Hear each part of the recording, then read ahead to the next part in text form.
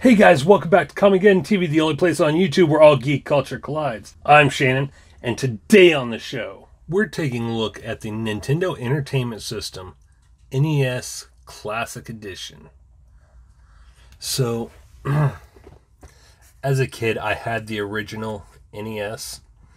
In fact, here's a picture of me getting it for Christmas right here.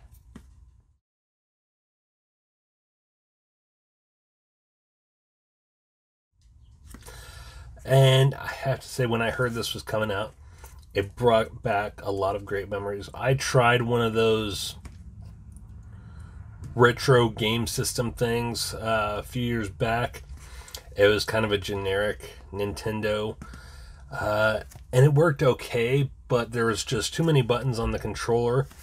It had the regular up and down arrows, select, start, and it had four buttons, and they all there's two B's and two A's, and both ones did pretty much the exact same thing. I'm not sure what the reason for that was, but I really didn't care for it all that much. I had a bunch of cartridges. About half of them worked, half of them didn't. So when I heard they were coming out with this NES Classic Edition that had games included, I had to get one. And so the wife mentioned to me that she wanted to get the Super NES Classic Edition, which GameStop no longer carries. She saw it at GameStop on Friday. We went back yesterday, and they said they no longer carry it, which kind of sucked. But we went ahead and got this NES Classic Edition. We did pay $60 for it. It comes with 30 classic NES games included. Official Nintendo seal. There's the Nintendo logo. And judging from the box, this box, they did not go with the design of the original NES for the packaging. But the packaging does kind of give you that classic feel. Here's the side of it. NES Console. It's a retro blast from the past with a return of the all-time fan favorite Nintendo Entertainment System. This mini-sized NES Classic Edition system is packed with 30 pre-installed classic Nintendo Entertainment System games from the 80s, fully loaded and ready to play using the original style NES Classic Controller. There's Bowser down at the bottom, and pretty much the same thing here, only in Spanish and French, I believe. And then same thing on this side here, only it's about the controller. Play classic NES games the way they were meant to be played on a full-sized original NES controller. Just plug it in and you're ready to go. Includes all of the original features plus control pad for quick control and movement. A and B buttons for rapid fire action, and select and start for menu selection and pausing the game. Pretty cool. And here's just some of the games that are included on the front here. Super Mario Brothers, Metroid, Pac-Man, Donkey Kong, Zelda, Kirby's Adventures. And then we move around to the back, and we have a full list of the games. We have Balloon Fight, Bubble Bobble, Castlevania, Castlevania 2, Simon's Quest, Donkey Kong, Donkey Kong Jr., Double Dragon 2, The Revenge, Dr. Mario, Excite Bike, Final Fantasy, Galaga, Ghosts and Goblins, Gradius, Ice Climber, Kid Icarus, Kirby's Adventures, the original Mario Brothers, not Super Mario Brothers, Mario Brothers. This was the game that introduced, well, it came out after Donkey Kong. I believe Mario seemed to be kind of a popular character in the original Donkey Kong. I've never played Donkey Kong, so I'm not really sure if it was Donkey Kong or Donkey Kong Jr. that he was in. But he was a popular character, so they gave him his own game, and it looks more like kind of a Donkey Kong meets the Goonies game, rather than the Super Mario Brothers that we know and love. And that later developed into the Super Mario Brothers franchise. We've also got Mega Man 2, Metroid, Ninja Gaiden, which was another great game I had, Pac-Man, Punch-Out featuring Mr. Dream, Star Tropics, Super C, Super Mario Brothers, Super Mario Brothers 2, and Super Mario Brothers 3, along with Tecmo Bowl, The Legend of Zelda, and Zelda 2: The Adventures of Link. A couple games I wish they would have included on here was Asionics and the Quadro Combo Adventures, or Quadro Adventures. It was a 4-in-1 game that my grandma had got me for Christmas one year off the Home Shopping Network. It had Super Robin Hood, Boomerang Jack, or something like that, and a couple others. Really fun games from what I remember. So here on the top we have the Nintendo controller with classics on there. Now let's go ahead and open it up and take a look inside. You will notice I did already cut the tape off of it.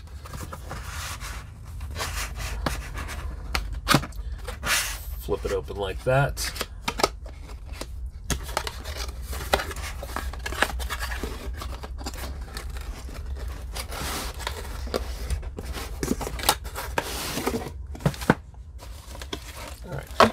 We'll go ahead and set the box to the side.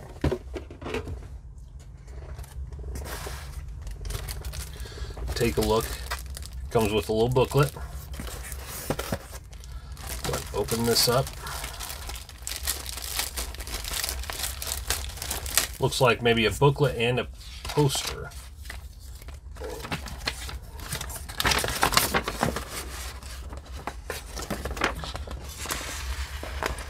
Pretty cool poster. Once I get a bigger place and I have my own office, I will definitely be hanging this up, along with my other gaming posters. Here's the warranty and user agreement information.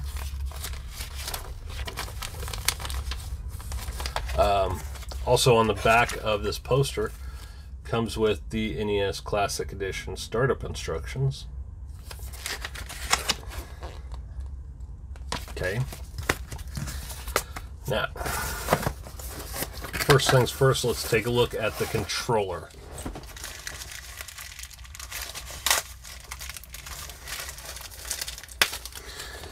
It does have kind of a styrofoam blanket on it, and plastic wrap around the cord with a twist tie.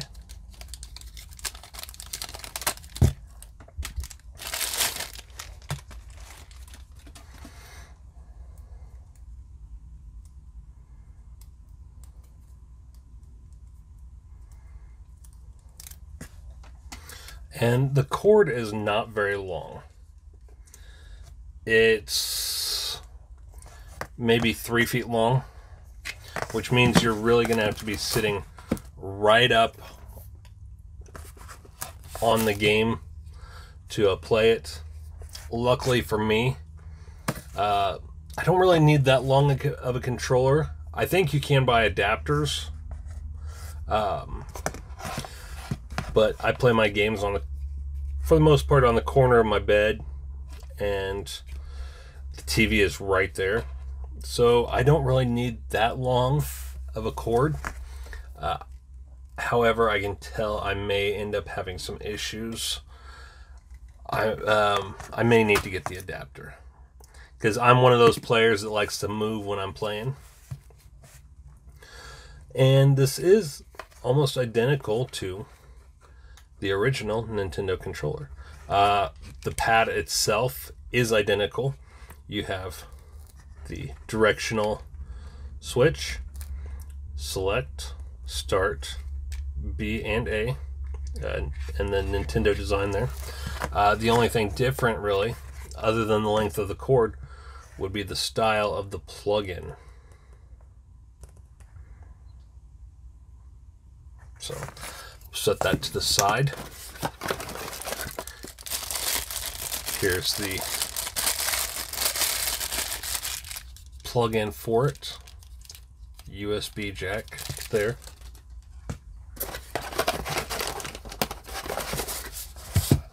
Everything else is tucked underneath.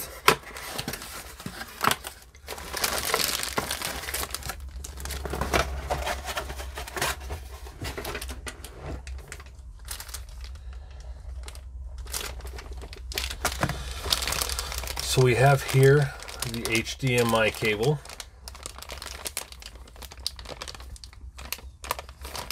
And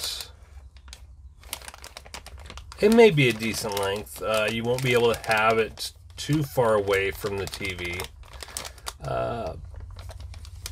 But it'll give you a little bit of reach.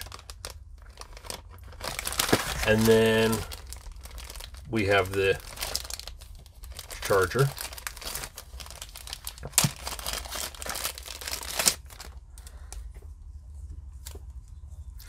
Secured with a twist tie. And plugs in just like that. And this end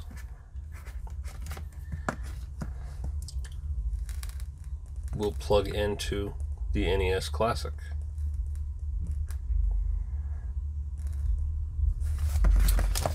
So let's get that out of the way.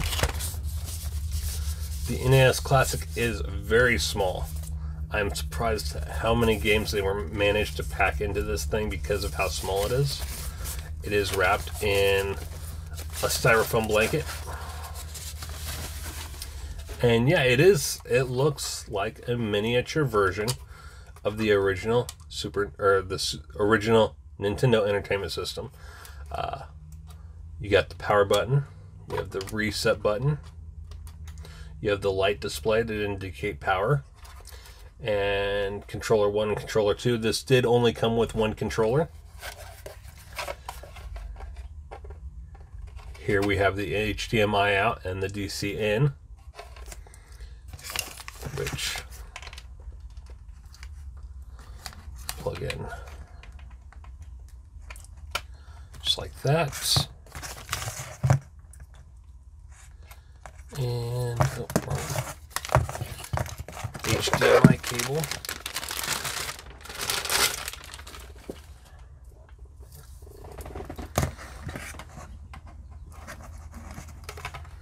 Plugs in.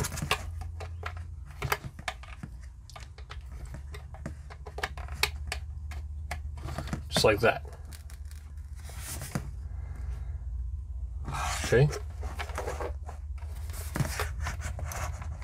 Which is different from the original Nintendo Entertainment System. It had the red and white coax cables, as well as the screw-on cable that plugged into the TV.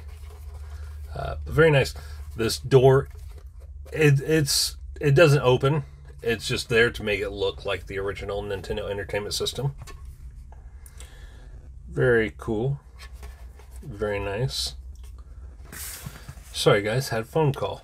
One of those scammers, so apologize for that. But as you can see, the underneath looks almost identical to the original. It's got the non-slide pads on the feet. Very nice. Now, I'm going to go ahead and switch over, and we'll get into a little bit of the gameplay.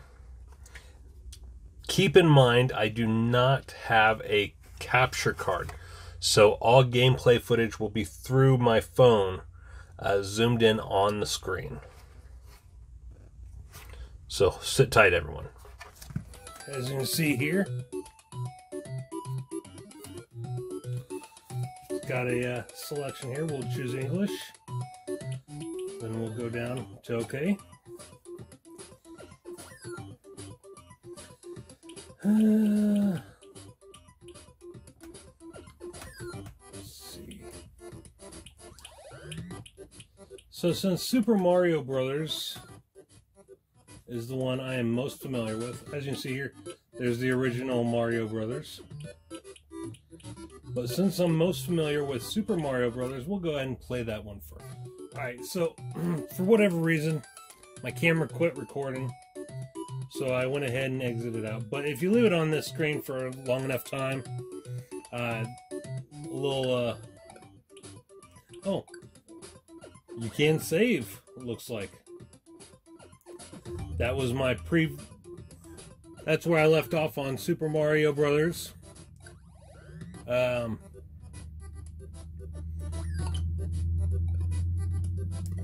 Before I noticed the camera screen, or the camera had shut off. But I'm going to start over from the beginning. It is identical to the original.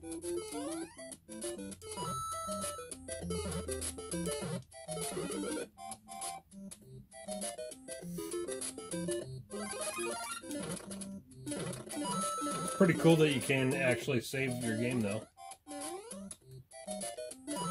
which is something the original Nintendo you couldn't do, unless, of course, you had a Game Genie.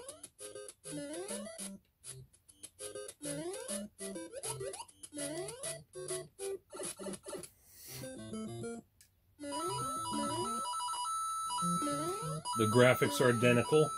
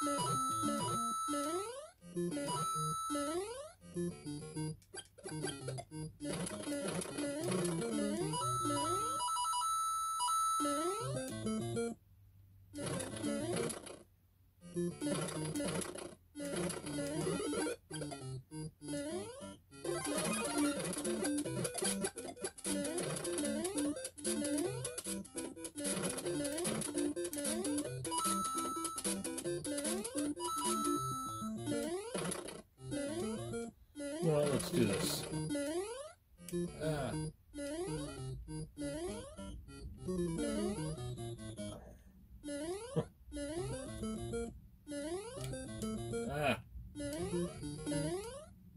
Shouldn't have broken that one.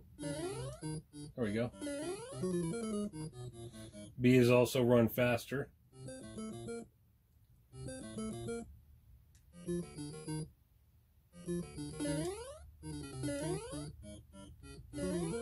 Oh, ooh, that was close.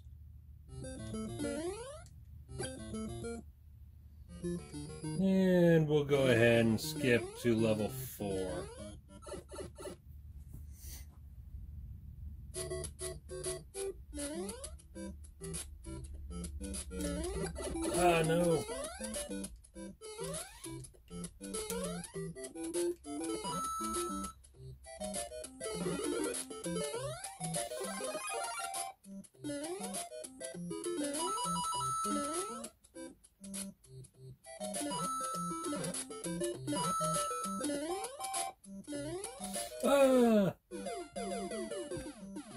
But as you can see, guys, it's pretty much the same.